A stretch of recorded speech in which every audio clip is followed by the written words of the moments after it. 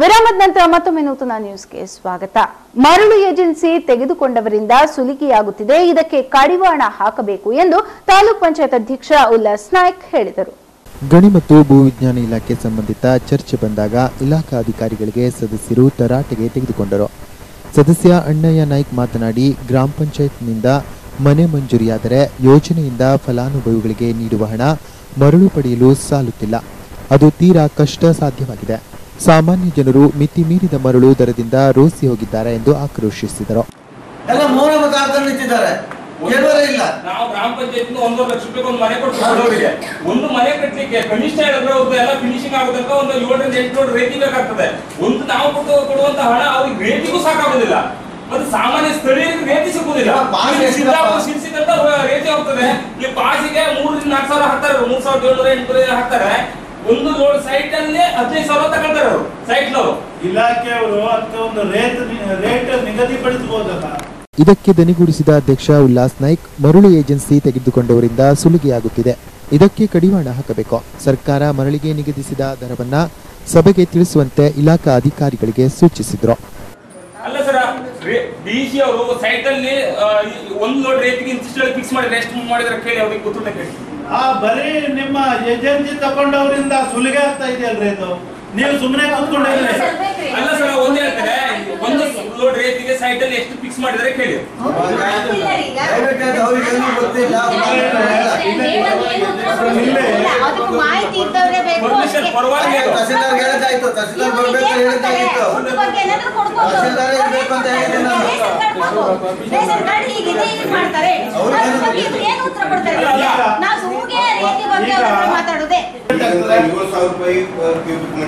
ಮಾಡಿದ್ದಾರೆ ಸರ್.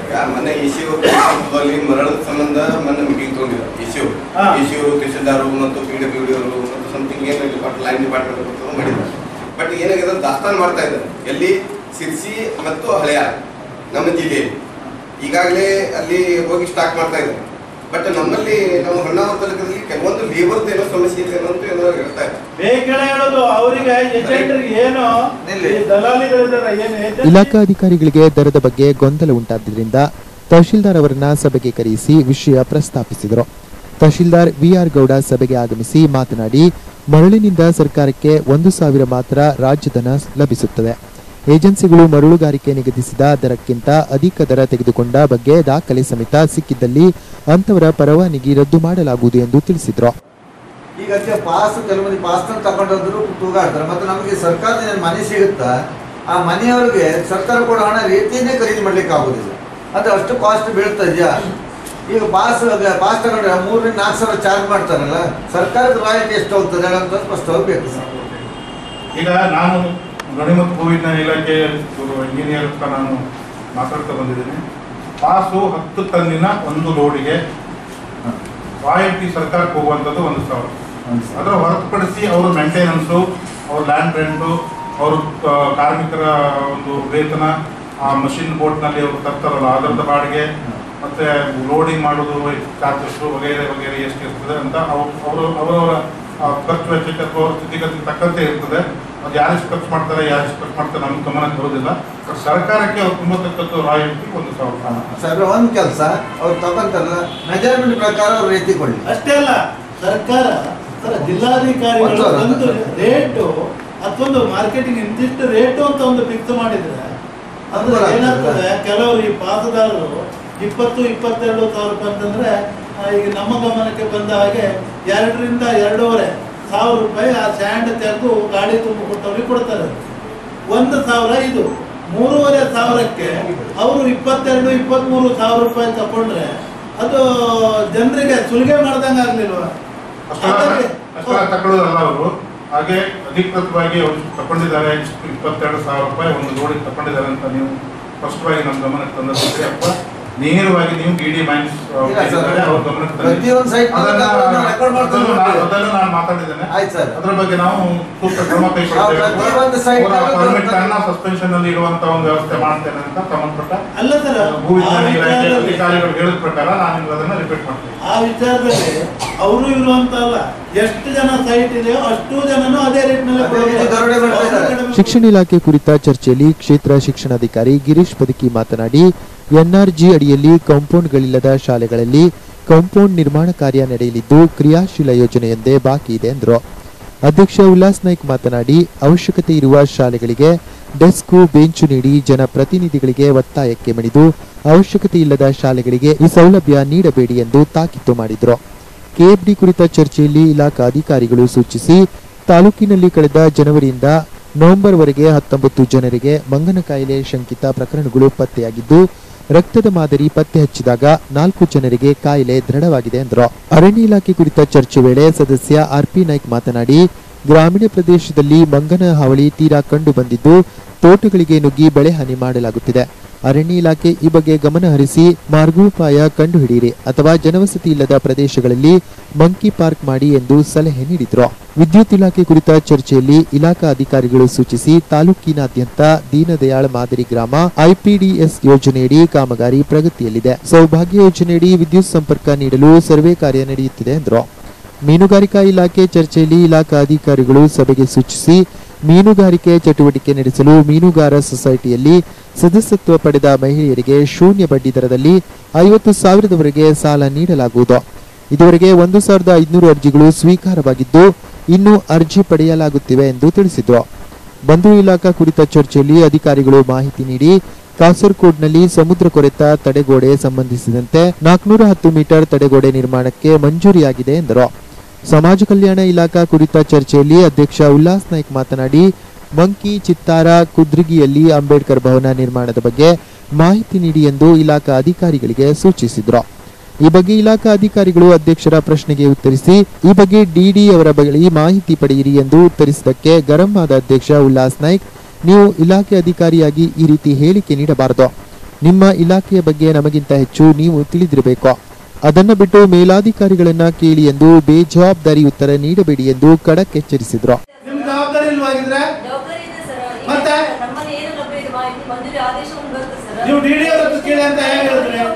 ಬರ್ಲಿಲ್ಲ, ನಾನು ತರಿಸ್ಕೊಡ್ತೀನಿ ಅಂತ ಹೇಳ್ಬೋದಲ್ಲ.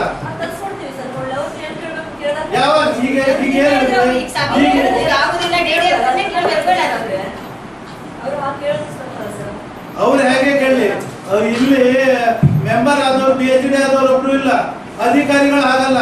ಕಾನೂನು ಬಗ್ಗೆ ಮತ್ತು ನಿಮ್ಮ ಇಲಾಖೆ ಬಗ್ಗೆ ಪೂರ್ಣ ಮಾಹಿತಿ ಇದ್ದವ್ರು ನೀವು ಆ ರೀತಿಯಲ್ಲಿ ಮಾತಾಡಬಾರ್ದು. ನಾವು ತಪ್ಪು ಮಾತಾಡಿದ್ರು ನೀವು ಸರಿಯಾದ ರೀತಿಯಲ್ಲಿ ಹೇಳ್ಬೇಕಾಗ್ತದೆ. ಮತ್ತೆ ನಿಮ್ಮದೇ ಮಾತಾಡ್ತೀರಲ್ಲ, ಏನ್ ಮಾಹಿತಿ ಕೊಡ್ತೀರಿ ನೀವು? ವರ್ಷ ಬಿಲ್ಡಿಂಗ್ ಆಗದೆ ಇದ್ದದಕ್ಕೆ ಡಿಡಿ ಅವರ ಹತ್ರ ಕೇಳಿ ಅಂದ್ರೆ ಅದು ನಿಮ್ಮ ಸಂಬಂಧ ಗೊತ್ತಿರಲ್ಲ. ಸಣ್ಣ ನೀರಾವರಿ ಮತ್ತು ಅಬಕಾರಿ ಇಲಾಖಾ ಅಧಿಕಾರಿಗಳು ಸಭೆಗೆ ಸತತ ಗೈರು ಹಾಜರಿ ಉಳಿಯುತ್ತಿರುವುದಕ್ಕೆ ಸದಸ್ಯರು ಸಿಟ್ಟಿಗೆದ್ದರು. ಚಿಕ್ಕ ನೀರಾವರಿ ಇಲಾಖೆ ವಿರುದ್ಧ ಸೂಕ್ತ ಕ್ರಮ ಕೈಗೊಳ್ಳುವಂತೆ ಜಿಲ್ಲಾಧಿಕಾರಿಗಳಿಗೆ ಮಾಹಿತಿ ನೀಡಿ ಎಂದು ಸಭೆಯಲ್ಲಿ ತಿಳಿಸಿದರು. ಕೃಷಿ ಇಲಾಖೆ, ಕಂದಾಯ ಇಲಾಖೆ, ತೋಟಗಾರಿಕೆ ಇಲಾಖೆ ಸೇರಿದಂತೆ ವಿವಿಧ ಇಲಾಖೆಗಳ ಪ್ರಗತಿ ಪರಿಶೀಲನೆ ನಡೆಯಿತು. ಸಭೆಯಲ್ಲಿ ಉಪಾಧ್ಯಕ್ಷೆ ಲಲಿತಾ ನಾಯ್ಕ್, ಕಾರ್ಯನಿರ್ವಾಹಕ ಅಧಿಕಾರಿ ಸುರೇಶ್ ನಾಯ್ಕ್ ಸೇರಿದಂತೆ ಸದಸ್ಯರು, ವಿವಿಧ ಇಲಾಖಾ ಅಧಿಕಾರಿಗಳು ಉಪಸ್ಥಿತರಿದ್ದರು. ನಾಗರಾಜ್ ನಾಯ್ಕ್, ನೂತನ ನ್ಯೂಸ್, ಹೊನ್ನಾವರ. ಭಟ್ಕಳ ತಾಲೂಕಿನ ಬಂದರದ ಮಾವಿನ ಕುರುವ ಪಂಚಾಯತ್ ವ್ಯಾಪ್ತಿಯ ಬಂದರಿನ ಧಕ್ಕೆಯಲ್ಲಿ ನಿರ್ಮಿಸಲಾದ ಶುದ್ಧ ಕುಡಿಯುವ ನೀರಿನ ಘಟಕ ಸಾರ್ವಜನಿಕರ ಉಪಯೋಗಕ್ಕೆ ಲಭ್ಯವಿಲ್ಲದೆ ಸಾರ್ವಜನಿಕರಿಗೆ ವಂಚನೆಯಾಗಿದೆ. ಈ ಕುರಿತು ಒಂದು ವರದಿ ಇಲ್ಲಿದೆ. ಸರ್ಕಾರದಿಂದ ಜನಸಾಮಾನ್ಯರಿಗಾಗಿ ಅನೇಕ ಯೋಜನೆಗಳು ಮಂಜೂರಾಗುತ್ತಿದ್ದರೂ ಸಹ ಮಂಜೂರಾದ ಯೋಜನೆಗಳು ಸಾರ್ವಜನಿಕರಿಗೆ ಸರಿಯಾದ ಪ್ರಮಾಣದಲ್ಲಿ ತಲುಪುತ್ತಿಲ್ಲ. ಸರ್ಕಾರಿ ಫೈಲ್ಗಳಲ್ಲಿ ಮಾತ್ರ ಕಾಮಗಾರಿಗಳು ಸಾರ್ವಜನಿಕರಿಗೆ ತಲುಪಿರುವ ಬಗ್ಗೆ ದಾಖಲೆಗಳಿರುತ್ತವೆ.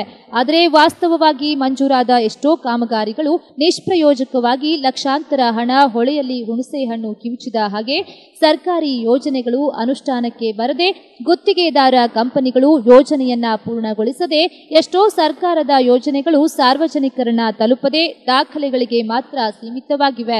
ಇದಕ್ಕೆ ಸೂಕ್ತವಾದ ಉದಾಹರಣೆ ಎಂದರೆ ಬಂದರ ಧಕ್ಕೆಯಲ್ಲಿ ಎಸ್ಡಿಸಿ ಯೋಜನೆ ಅಡಿಯಲ್ಲಿ 12 ಲಕ್ಷ ವೆಚ್ಚದಲ್ಲಿ ನಿರ್ಮಿಸಲಾದ ಶುದ್ಧ ನೀರಿನ ಘಟಕ.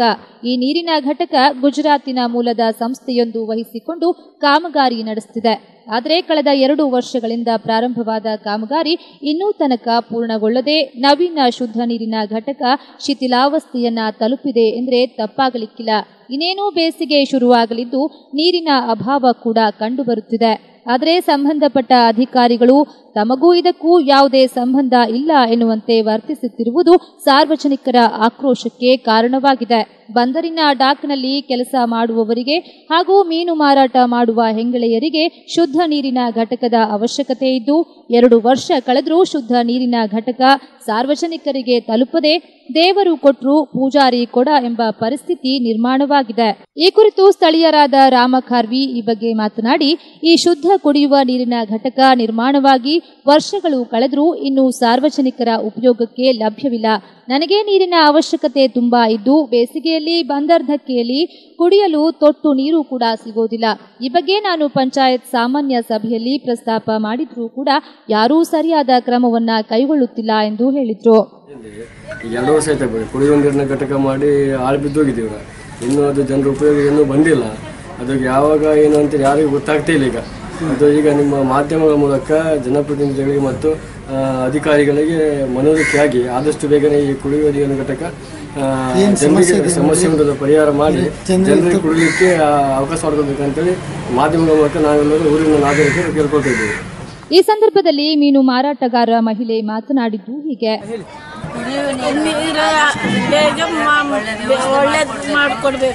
ನಿಮ್ಗೆ ಅಗತ್ಯ ಇದೆ ಎಷ್ಟು ಟೈಮಿಂದ ಹಾಳು ಬಿದ್ದಿದೆ ಅದು ಮಾಡಿ 2 ವರ್ಷ ಆಯ್ತು. ಹಂಗೆ ಅದೇ ನಮ್ಗೆ ನೀರ್ದ ವ್ಯವಸ್ಥೆ ಇಲ್ಲ. ಇನ್ನುವರೆಗೂ ನಿಮಗೆ ನೀರು ಸಿಗಲಿಲ್ಲ. ಏನೇ ಆಗಲಿ ಇನ್ನು ಮುಂದಾದರೂ ಇದಕ್ಕೆ ಸಂಬಂಧಪಟ್ಟಂತೆ ಅಧಿಕಾರಿಗಳು ಸೂಕ್ತ ಕ್ರಮವನ್ನ ಕೈಗೊಂಡು ಶುದ್ಧ ಕುಡಿಯುವ ನೀರಿನ ಘಟಕ ಸಾರ್ವಜನಿಕರ ಉಪಯೋಗಕ್ಕೆ ತೆರೆದುಕೊಳ್ಳುವಂತಾಗಲಿ ಎನ್ನುವುದು ಸಾರ್ವಜನಿಕರ ಆಗ್ರಹವಾಗಿದೆ. ನಿತಿನ್ ಖಾರ್ವಿ, ನೂತನ ನ್ಯೂಸ್, ಭಟ್ಕಳ. ವಿಕಲಚೇತನರು ಸಮಾಜದಲ್ಲಿ ಸರಿಸಮಾನರು. ಅವರಿಗೆ ಪ್ರೋತ್ಸಾಹ ನೀಡಿದರೆ ಎಲ್ಲ ರಂಗದಲ್ಲಿಯೂ ಸಾಧನೆ ಮಾಡಲು ಸಾಧ್ಯ ಎಂದು ತಾಲೂಕ್ ಪಂಚಾಯತ್ ಅಧ್ಯಕ್ಷ ಉಲ್ಲಾಸ್ ನಾಯ್ಕ್ ಅಭಿಪ್ರಾಯಿಸಿದರು. ಜಿಲ್ಲಾಡಳಿತ, ಜಿಲ್ಲಾ ಪಂಚಾಯತ್ ಉತ್ತರ ಕನ್ನಡ, ಹಿರಿಯ ನಾಗರಿಕ ಸಬಲೀಕರಣ ಇಲಾಖೆ, ಮಹಿಳಾ ಮತ್ತು ಮಕ್ಕಳ ಅಭಿವೃದ್ಧಿ ಇಲಾಖೆ ಮತ್ತು ಪೆದ್ರು ಪವೋಡಾ ವಿಶೇಷ ಶಾಲೆ ಮತ್ತು ಸರ್ಪಿ ಸಮಾಜ ಸೇವೆ ಸಂಸ್ಥೆ ವತಿಯಿಂದ ಸೆಂಟ್ ಆಂಟೋನಿ ಪ್ರೌಢಶಾಲಾ ಮೈದಾನದಲ್ಲಿ ವಿಕಲಚೇತನ ದಿನದ ಪ್ರಯುಕ್ತ ಹಮ್ಮಿಕೊಂಡ ಜಿಲ್ಲಾ ಮಟ್ಟದ ಕ್ರೀಡಾ ಸ್ಪರ್ಧೆ ಹಾಗೂ ಸಾಂಸ್ಕೃತಿಕ ಕಾರ್ಯಕ್ರಮ ಉದ್ಘಾಟಿಸಿ ಅವರು ಮಾತನಾಡಿ, ವಿಶೇಷ ಚೇತನ ಮಕ್ಕಳು ಇತರೆ ಮಕ್ಕಳಂತೆ ಸಮಾಜದೊಂದಿಗೆ ಅನ್ಯೋನ್ಯವಾಗಿ ಬದುಕು ನಡೆಸಲು ತುಡಿತ ವ್ಯಕ್ತಪಡಿಸುತ್ತಾರೆ. ಅವರಲ್ಲಿರುವ ನ್ಯೂನತೆಯನ್ನ ಮೆಟ್ಟಿ ನಿಂತು ಸಾಧನೆ ಮಾಡುತ್ತಾರೆ. ರಾಷ್ಟ್ರ ಮಟ್ಟದಲ್ಲಿ, ಅಂತಾರಾಷ್ಟ್ರೀಯ ಮಟ್ಟದಲ್ಲಿ ಸಾಧನೆ ಮಾಡಲು ನಾವು ಪ್ರೋತ್ಸಾಹ ನೀಡಬೇಕು. ನಮ್ಮ ಊರಿನಲ್ಲಿರುವ ವಿಶೇಷ ಚೇತನ ಮಕ್ಕಳಿಗೆ ನಾವೆಲ್ಲ ಪ್ರೋತ್ಸಾಹ ನೀಡಿದರೆ ಮಾತ್ರ ಅವರು ಸಾಧನೆ ಮಾಡಲು ಸಾಧ್ಯ ಎಂದು ಕಾರ್ಯಕ್ರಮಕ್ಕೆ ಶುಭ ಹಾರೈಸಿದರು. ವಿಕಲಚೇತನ ಇಲಾಖೆಯ ಹಿರಿಯ ಅಧಿಕಾರಿ ಸತೀಶ್ ನಾಯ್ಕ್ ಮಾತನಾಡಿ, ಇಂದು ಹೊನ್ನಾವರದಲ್ಲಿ ಜಿಲ್ಲಾ ಮಟ್ಟದ ಕಾರ್ಯಕ್ರಮ ಆಯೋಜಿಸಲಾಗಿದ್ದು, ಜಿಲ್ಲೆಯ ವಿವಿಧ ತಾಲೂಕಿನಲ್ಲಿ ಅಧ್ಯಯನ ಮಾಡುತ್ತಿರುವ ಮಕ್ಕಳು ಇಂದು ತಮ್ಮಲ್ಲಿರುವ ಪ್ರತಿಭೆ ಪ್ರದರ್ಶನ ಮಾಡಿರುತ್ತಾರೆ. ವಿಕಲಚೇತನರು ಇತರೆ ಮಕ್ಕಳಂತೆ ಕ್ರೀಡಾ ಹಾಗೂ ಸಾಂಸ್ಕೃತಿಕ ವಿಭಾಗದಲ್ಲಿ ಸಾಧನೆ ಮಾಡಲು ಸಾಧ್ಯ ಎಂದು ತೋರಿಸಲಿದ್ದು, ಯಾವುದೇ ರೀತಿಯ ಭಯ ಪಡದೆ ತಮ್ಮ ಪ್ರತಿಭೆ ಪ್ರದರ್ಶಿಸಲು ಹೇಳಿದರು. ಕಾರ್ಯಕ್ರಮದ ಅಧ್ಯಕ್ಷತೆಯನ್ನು ಕ್ಷೇತ್ರ ಶಿಕ್ಷಣಾಧಿಕಾರಿ ಗಿರೀಶ್ ಪದಕಿ ವಹಿಸಿದರು. ವೇದಿಕೆಯಲ್ಲಿ ಸಮಾಜ ಸೇವಕ ನಸರುಲ್ಲಾ ಸಿದ್ದಿ ಮಹಮ್ಮದ್, ಮೆಬ್ಸು ಫರ್ನಾಂಡಿಸ್, ಜಿಲ್ಲಾ ದೈಹಿಕ ಶಿಕ್ಷಕರ ಸಂಘದ ಅಧ್ಯಕ್ಷೆ ಸಾಧನಾ ಬರ್ಗಿ, ರೇಜಾ ಫರ್ನಾಂಡಿಸ್, ಗಣಪತಿ ಪಟ್ಗಾರ್, ಎಂಎನ್ ನಾಯ್ಕ್, ರಾಮಚಂದ್ರ ಹಳದಿಪುರ್ ಮತ್ತಿತರರು ಉಪಸ್ಥಿತರಿದ್ದರು.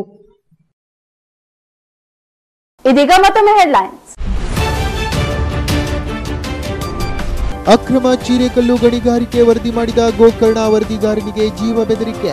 ಮಗನೇ ನಿನ್ನ ಬದುಕೋಕೆ ಬಿಡಲ್ಲ ಎಂದ ಗಣೇಶ್ ಅಡಿಮೂಳೆ. ರಕ್ಷಣೆ ಕೋರಿ ಪೊಲೀಸರ ಮೊರೆ ಹೋದ ವರದಿಗಾರ. ಸಮಾಜಕ್ಕೆ ಕಂಟಕನಾಗ್ತಿದ್ದಾನೆ ಕಟಕ. ಫೇಸ್ಬುಕ್ನಲ್ಲಿ ಗಣ್ಯರ ಬಗ್ಗೆ ಅಶ್ಲೀಲ ಪದ ಪ್ರಯೋಗ. ಸಾಲು ಸಾಲು ಅವಹೇಳನಕಾರಿ ಪೋಸ್ಟ್ ಹಾಕಿ ಬೆಂಕಿ ಹಚ್ಚುವ ಕೆಲಸಕ್ಕೆ ನಾಗರಿಕರ ಕಿಡಿ. ಅಂತೂ ಇಂತೂ ಬಗೆಹರಿಯಿತು ಶಿರಾಲಿ ರಾಷ್ಟ್ರೀಯ ಹೆದ್ದಾರಿ ಅಗಲೀಕರಣದ ಗೊಂದಲ. ರಾಷ್ಟ್ರೀಯ ಹೆದ್ದಾರಿ 45 ಮೀಟರ್ ಅಗಲೀಕರಣವಾಗುವುದು ದೃಢ. ಗ್ರಾಮ ಪಂಚಾಯತ್ ಅಧ್ಯಕ್ಷ ವೆಂಕಟೇಶ್ ನಾಯ್ಕ್ ಭರವಸೆ.